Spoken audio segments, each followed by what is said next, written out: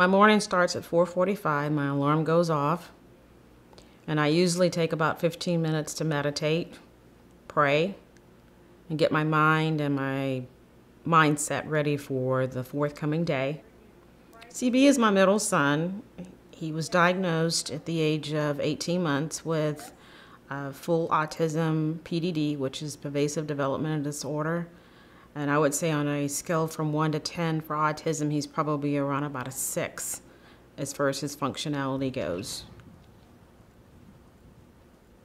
Going on outings with CB can be a challenge, and one of the things is time management. If I have a set time that I would like to do something and get something done within a window, it's always working around his schedule. Trying to get him dressed and getting him prepped is the first challenge. Once we do that, we're in the vehicle, he's fine. So sometimes when we're out in public, he will let out a loud burst and start to jump. And my son is about 6 feet, so when he starts to do that, sometimes it can be startling to people, bystanders. I can calm him down by just calmly speaking to him and telling him, let's use your hall voice. Let's not be loud. We're here in a place of business. Let's keep our voices to a minimum. And usually most of the time that works, unless he gets angry. Now, if he gets angry, that can play havoc on everyone. And oftentimes I've had to cut our activity short. I remember a couple instances where he would go out and he would literally pretty much just start to tear things down around him. He was either angry, frustrated, or maybe he was there and didn't want to be there.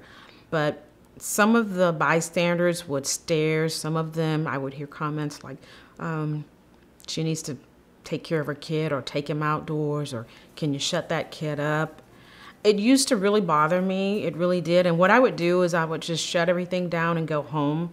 If that were to happen now, I would be able to handle whatever comments come my way. And how I handle that is I look at the person and I smile. And I don't even tell them that he has autism anymore. I don't feel I need to provide an explanation. Within a few seconds of watching him, you know that there's something definitely wrong. And by me being calm, it keeps him calm, and it keeps a lot of issues from escalating. And I just pretty much tune whatever is going on around us out, and I just focus on him only. And it works. Adjusting to people's comments and their reactions out in the public took me probably over the course of years, and maybe 10 plus years. My son is 23 years old now.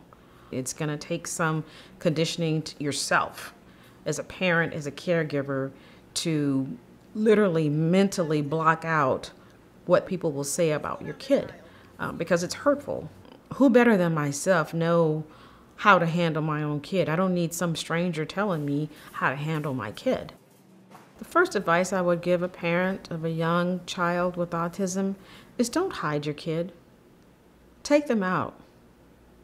The more people see your kid out in public, the more you educate them. And yeah, there's going to be some that's never going to accept them, but that's fine. But the majority of the people will eventually learn that autism is a part of the community. They're part of society. Any perception of anyone else outside your circle, it really doesn't matter. So that would be my advice to a parent, is to keep going. Don't look back. Don't look down. Stay focused and look forward. I have a circle of friends that I have had for over 20 plus years. No matter what is going on with any of us, we're there as support for one another.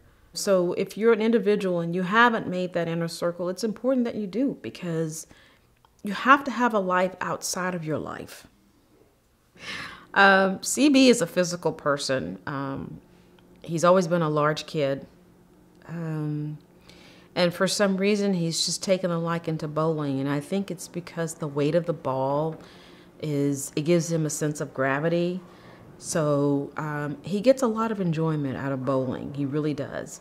Today, in preparation of him going bowling, I'll tell him that we're going bowling. I bought him a bag. I bought him his own bowling shoes, so he will be very excited to know that he's going bowling. Educating the community is key to your son or daughter being able to live and thrive amongst the people who live around you. Great job, CB. And there are people out there that want to be friends with your loved ones. I mean, because he's out in the community. He's out with his rec therapist. He's out with me. He's out with his brother. He's out. He's out. He's not kept in. He's not secluded. If he's happy and he's free-spirited, then why not allow him to be him? Woohoo! Almost, CB. Great job. It's very far and few when he is allowed to be him. So when I can allow him to be himself, I do.